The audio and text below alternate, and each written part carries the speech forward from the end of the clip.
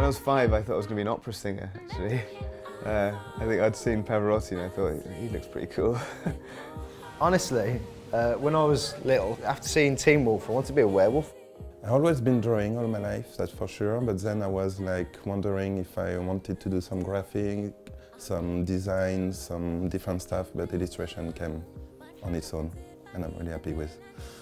Farmer, dairy farmer, yeah. Wow. Yeah. Some kind of forensic scientist when I was younger. Lawyer, because I think my parents probably fancied it. I thought that if I could just draw, that would be, you know, pretty fine with me.